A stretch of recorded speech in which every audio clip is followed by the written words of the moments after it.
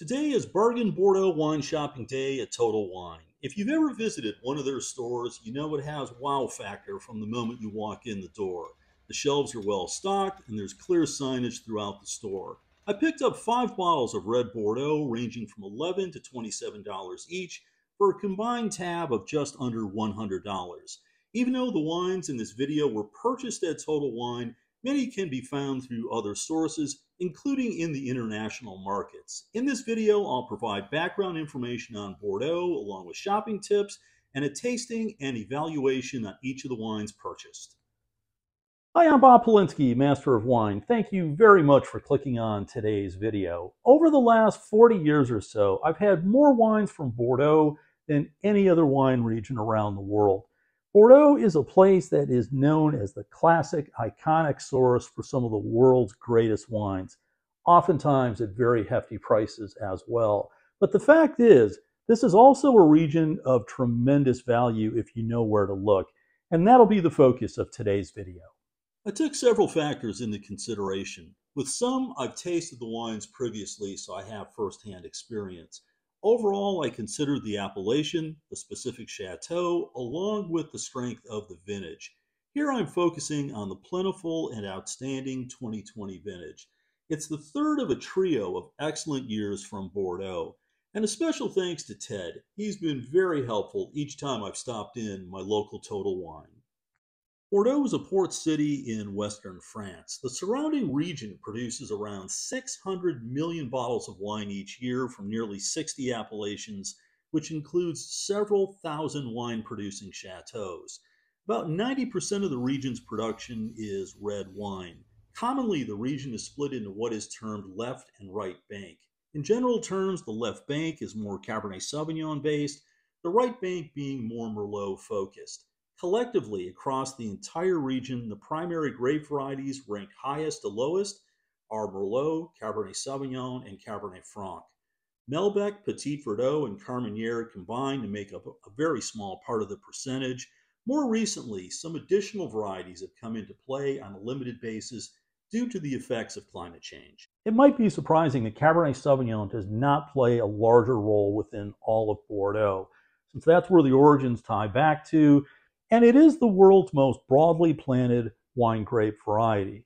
But within Bordeaux, Cabernet Sauvignon is heavily focused within the left bank. That's where the growing conditions are most ideal for it. Now, Cab Sauv is also relatively new on the wine scene.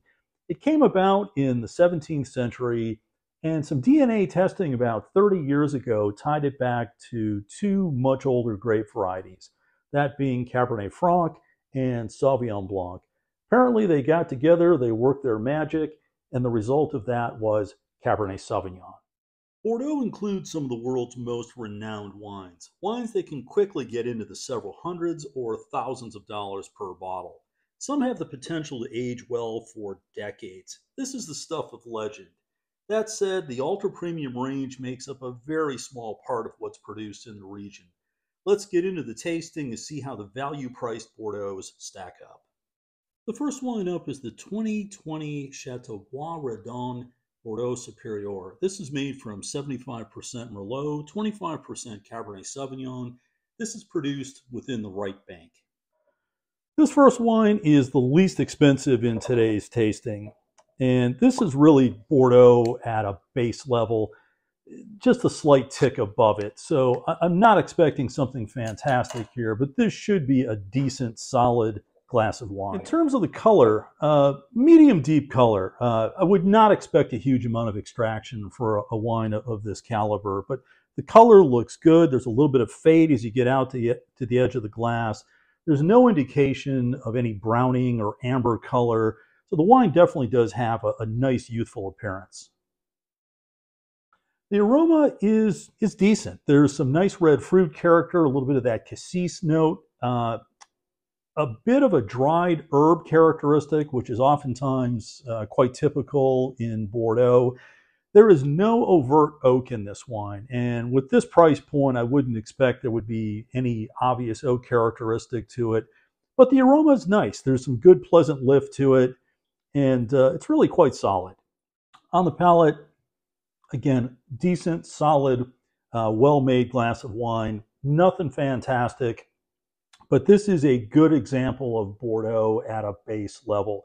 Now, oftentimes with inexpensive Bordeaux, you can find this green character, this underlying green, lean, mean characteristic to it. This doesn't have any of that. And I think part of the reason for that is the vintage itself, the 2020 vintage. The fruit has a good degree of ripeness, so you do get an adequate alcohol level from the sugar being quite ripe, but there's also the phenolic ripeness as well, which makes the wine a little more complete. Not an overly exciting glass of wine, but definitely decent for the money. Next up is the 2020 Chateau Loiseau Bordeaux Supérieur. As with the first wine, this is also from the right bank. Not a terrible start, but we need something better at this point. This producer is also Bordeaux Supérieur, so the same classification level as the previous wine. This wine I've tasted in past years, and I've always thought it's been very, very solid, so the expectation here is definitely higher.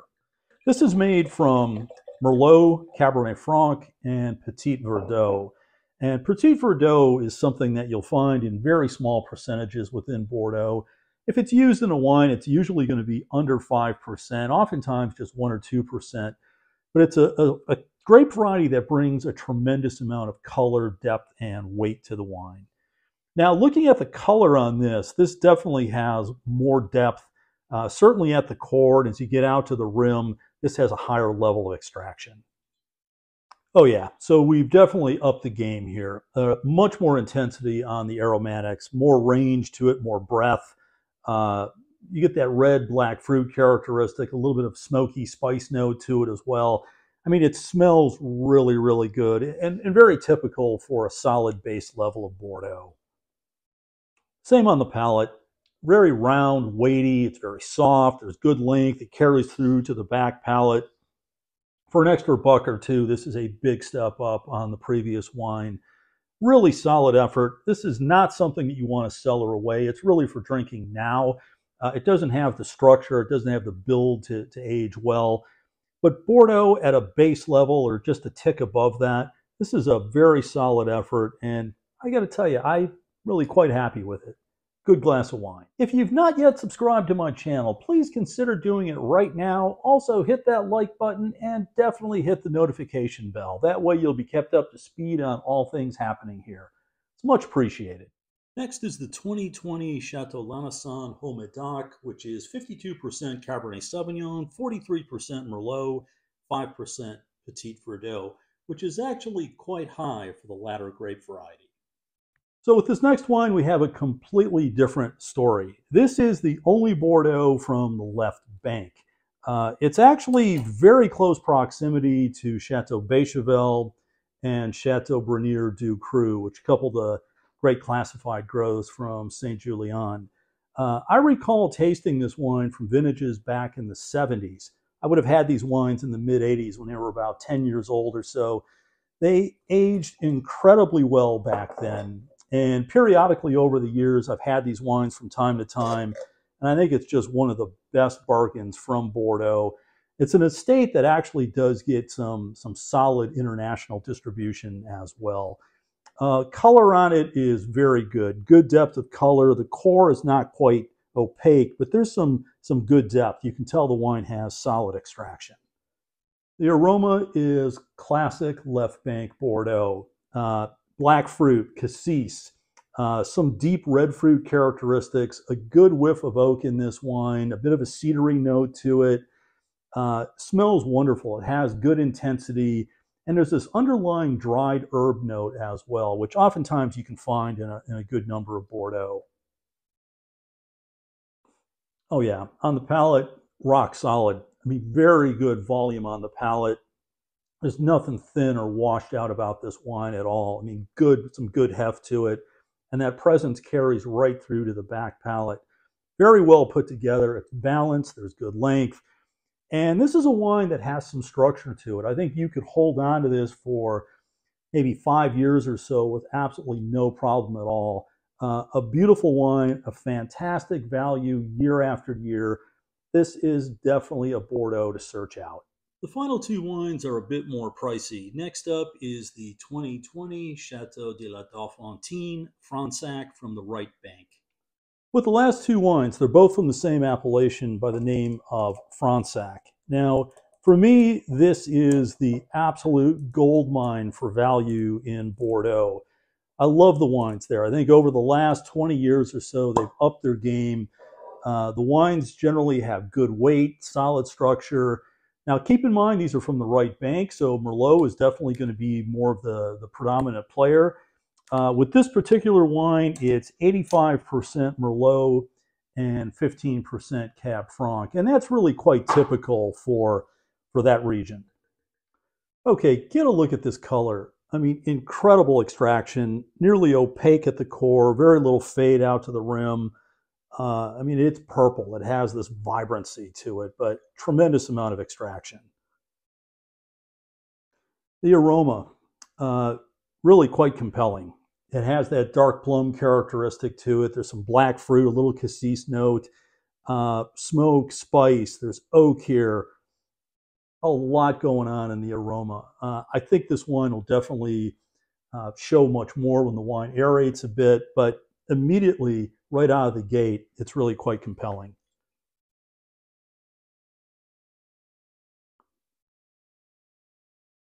Yeah, definitely not a wine for the timid. This is a big boy. A lot of extraction to it. This is a very modern style of Bordeaux. And it's ripe. There's almost like a plump, robust character to it. Very, very soft on the palate. Good integration of oak. Tannins are very, very soft, but there's some heft and weight to this wine. This is really a beauty. It's made in much more of a modern style. This is not what I would call classic Bordeaux, but beautifully made, very well proportioned. Everything is in balance. This is quite the stunner. Definitely check this wine out. And the next wine up is the 2020 Chateau de Lem Fronsac. This is predominantly Merlot with a lesser amount of Cabernet Franc, and a good percentage of this wine is aged in new French oak barrels. And this last wine is the second one from Fronsac. This is an old property. This property's been around for more than 400 years.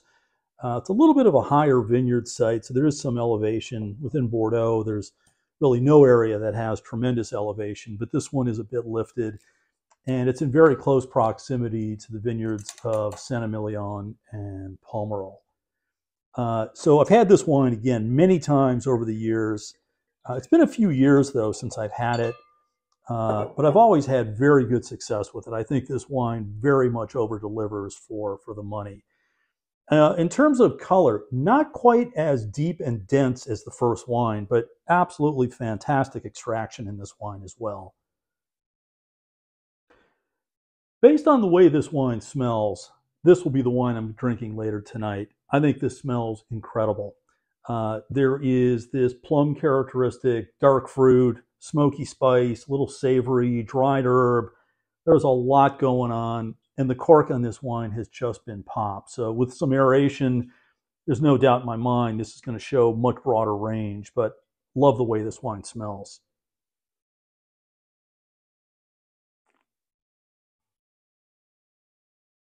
Yeah, on the palate, this all carries through. There's plenty of weight. Everything is nicely balanced, well proportioned. The oak is quality oak. It's well integrated. And the tannins are evident, but they're not angular. They're not rough tannins. This is a wine that is built to easily age another 5 years or so. And over that time, no doubt it'll up its game. This one does get some good international distribution. I love this wine. This is what I'm going to be drinking later tonight. So if you're interested in classic style Fronsac, you're a fan of right bank Bordeaux, this is spot on. Search it out. Bordeaux is a place that has tremendous value. Hopefully this video helped to highlight a few of those that are worth searching out. If you have any questions or comments, post it down below. I'll do my very best to follow up. As always, thank you for your support of this channel. I'm going to be drinking something interesting tonight. I hope you are as well. And please stop back again before too long. Cheers.